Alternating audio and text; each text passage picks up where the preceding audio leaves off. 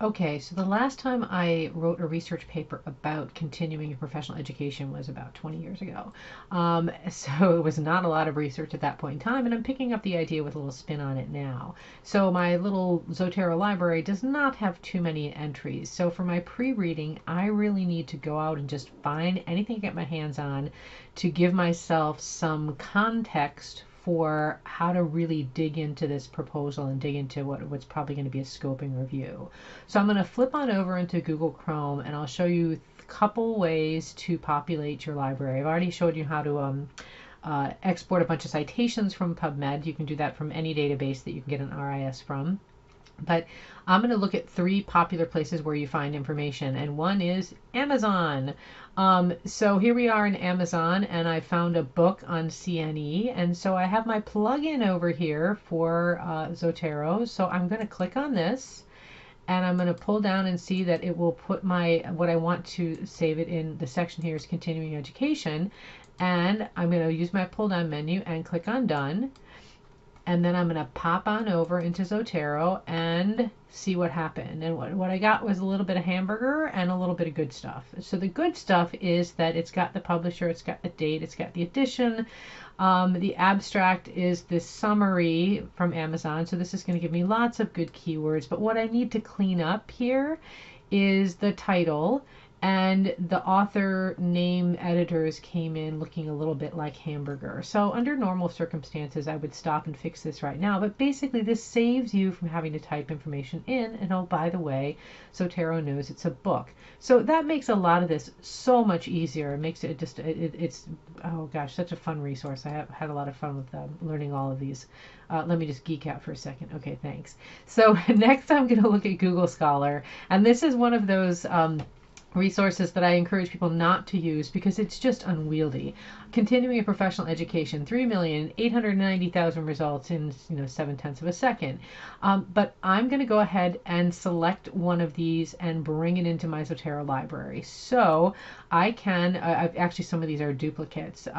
So let me just double check and see if I've got, Cervero over here. Do I have Cervero? Yes, I've already got Cervero in. Sorry, I did that one before as a test. So I'm going to choose, 1988, that's a book, 2000, Learning and Professional Practice. Let me just go ahead and click on this and see where it takes us. And this takes us into Eric, and it gives us an entry. So again, I've got my plugin here.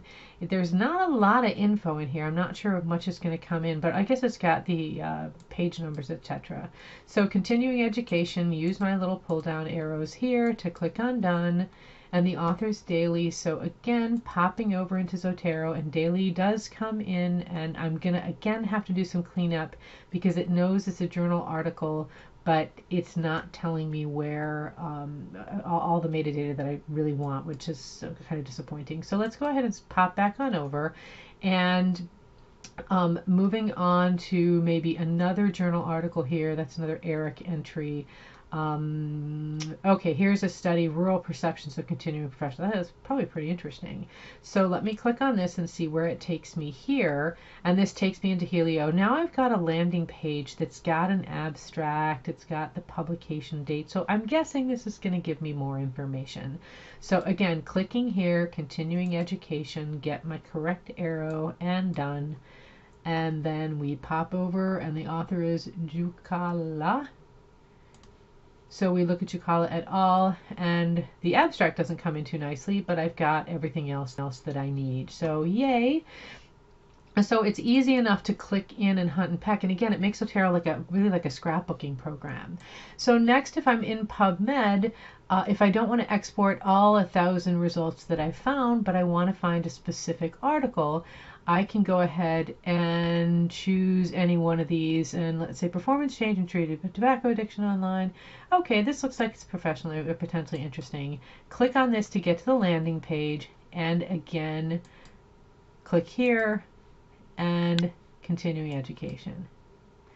So that's the easy part of getting everything into your library. So I'm just randomly putting things in here, but the benefit of putting things in here randomly is that I can then sort, take some notes, organize them, and easily click back into that landing page if I decide that that article is going to be worth my time. So that's the easy way through all of this, and it helps you populate your library. Very useful for pre-reading, and that can help you identify your topic and get yourself up and moving and at least have potential resources. So happy researching.